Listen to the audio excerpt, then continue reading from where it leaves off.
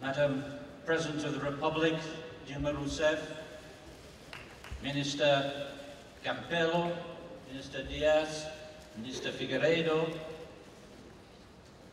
representatives of government, of workers and of employers, representatives of civil society, dear friends, let me be the first to welcome you all to this third Global Conference on Child Labour.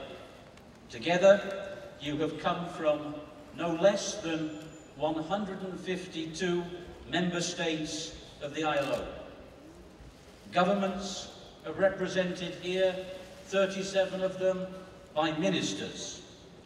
The ILO's employers and workers' constituents are here to meet representative and show their commitment, and we are joined as well by our civil society partners, whose cooperation is so important for the work that we do. Thank you all for being here. And it is not by accident that we are in this city, the capital of a country which has made the elimination of child labour a central component of its national policies to create a Brazil without misery and of its national plan for decent work. Brazil is the living demonstration of the results that political will, the right policies, tripartite commitment and global leadership can bring to the fight against child labour. Madam President, thank you not only for the invitation and for Brazil's hospitality. Thank you for the example and the inspiration that you and your colleagues are providing.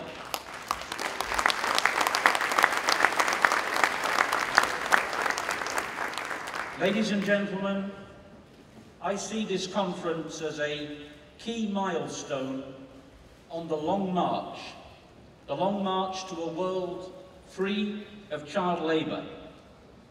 The latest stage of that march has brought us from the last global conference in The Hague in 2010 here to Brasilia today.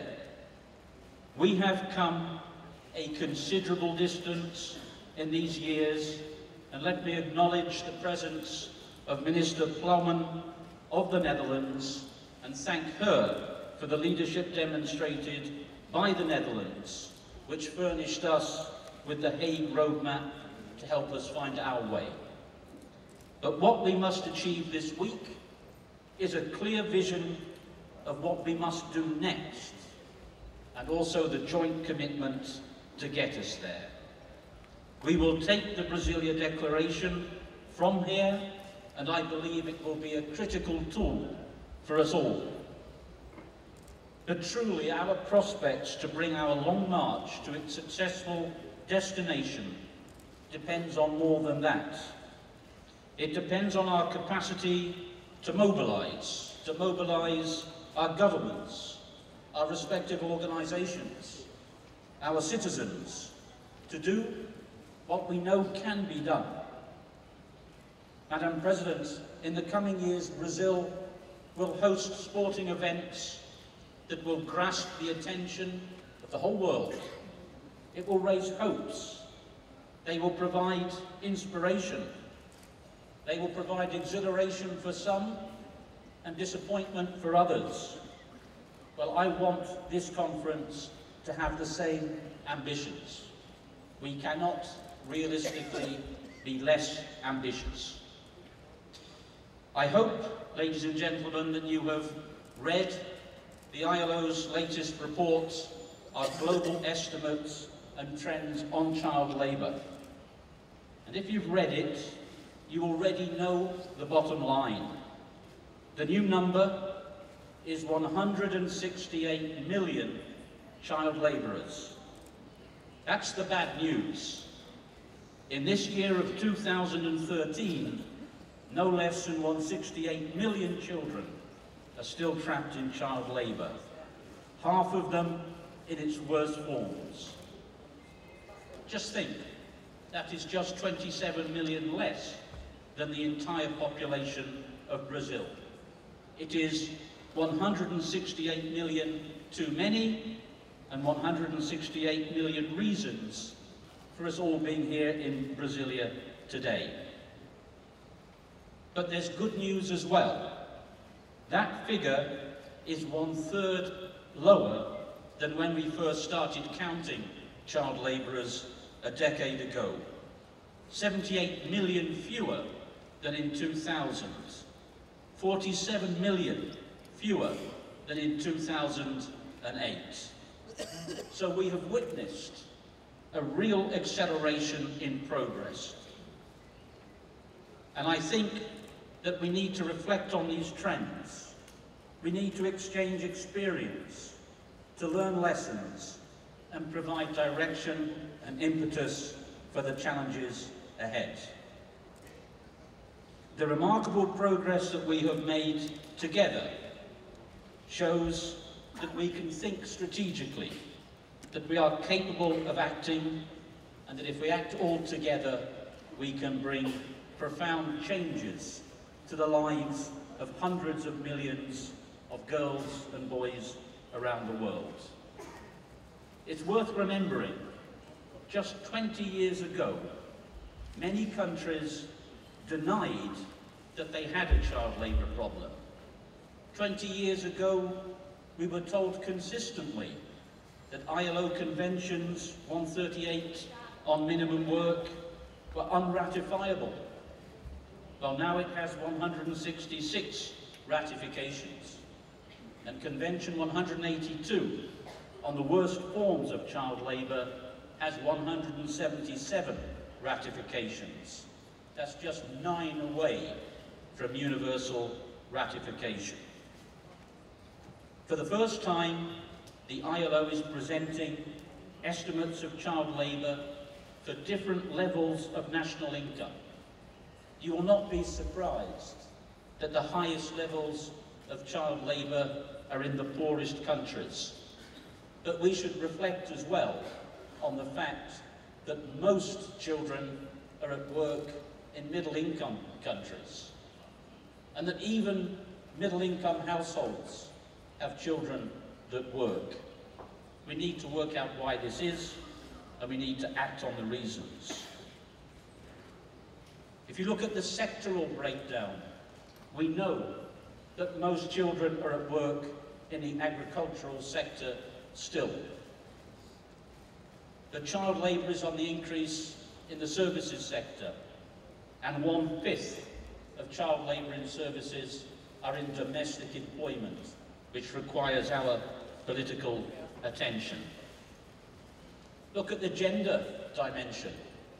Child labour for girls is down 40%, 40%, since we started counting. For boys, it's only 25%. We need gender-sensitive approaches as well. In regional terms, the largest number of child labourers is still to be found in the Asia and Pacific region. But there the numbers are coming down the fastest. It is sub-Saharan Africa which continues to be the region where the highest proportion of children, more than 1 in 5, are at work. And we need to focus carefully on Africa. Our long march must pass as well through Africa. But ladies and gentlemen, we are doing better. We have the ILO's Global Action Plan, incorporating the Hague Roadmap. Sister international organisations, such as the Food and Agricultural Organization, are playing their role. The ILO's International Programme for the Elimination of Child Labour has remained strong in technical advice and cooperation. Our partners in civil society are vigilant and effective in their advocacy, and donors are becoming more strategic. But perhaps most important of all, governments are taking their responsibility in cooperation with the social partners. We are seeing child labour concerns mainstreamed in public policy. We are seeing greater clarity about the need for better school-to-work transition. We see a new global consensus led by Brazil on ensuring social protection floors for all people. We see greater understanding that decent work for adults and for youth of working age is a necessity if we are to ensure family incomes that do not rely on child labour. And we see also that child labour undermines decent work and decent wages for adults. We see greater understanding that child labour exists predominantly in unpaid family work, in agriculture, formal and informal. It doesn't mean we should ignore children in paid employment elsewhere, but it's important to realise. We see enterprises and trade unions taking on board more than ever before the challenges of the informal economy. And we see labour inspection and agricultural extension services rising to the challenges. And perhaps of enormous importance is that we see education ministries working to fulfil the obligation to ensure universal access to compulsory formal education for all children up to the minimum age of work. We need to improve the quality of education to ensure that decent learning and decent work for teachers is part of our struggle. Our good friend from India, Kailash,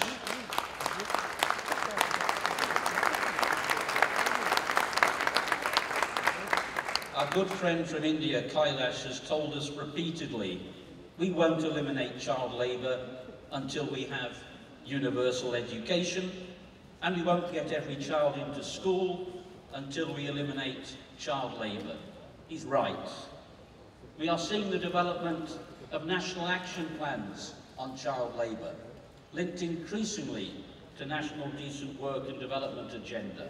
We are seeing better enforcement, social protection, education for all, and these are the foundation stones of effective action.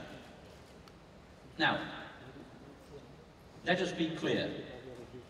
We have set ourselves 10 years ago the target of reaching, in 2006, the target of eliminating the worst forms of child labour by 2016.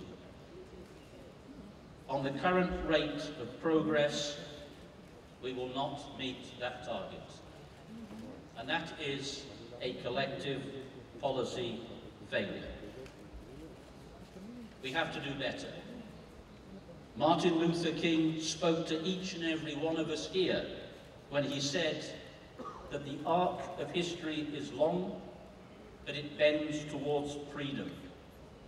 We have to bend it a bit more strongly, we have to bend it a bit more quickly, because we have to renew our commitment to eliminating the worst forms of child labour as quickly as possible.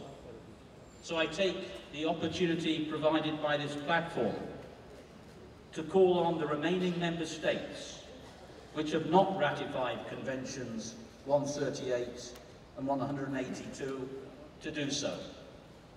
I had hoped that I could announce from Brasilia the universal ratification of Convention 182 on the worst forms of child labour.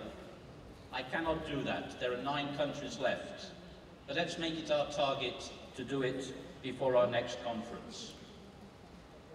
Ladies and gentlemen, Madam President, at a moment when the world is fixing its development agenda post-2015 with the central aim of eliminating extreme poverty, it is for us to set our target on a world free of child labour. This is not utopian today. This is not dreaming. We are here to elaborate strategic action that will end child labour. We must prepare our plans and not our excuses. So let me just end by making one point which I believe is particularly important.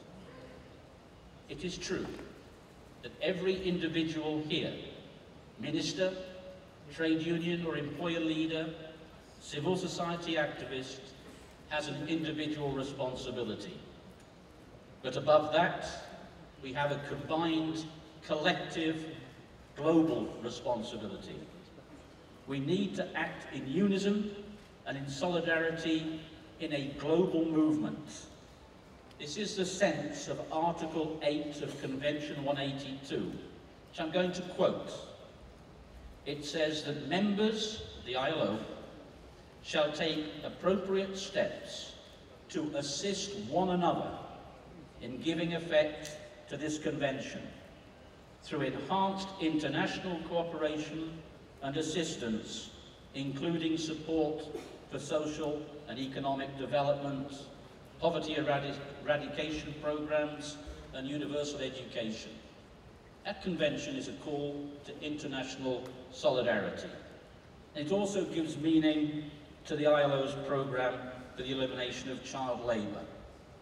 There is a danger, ladies and gentlemen, that even as we enter what should be the last kilometres of the long march against child labour, that the international community turns its attention away from ending this struggle, and then we stop before the end. From Brasilia, we have to say that that will not happen. The call from Brasilia must be for renewed collective effort. Please make that call. The ILO will be with you. I wish this third global conference all success. I thank you.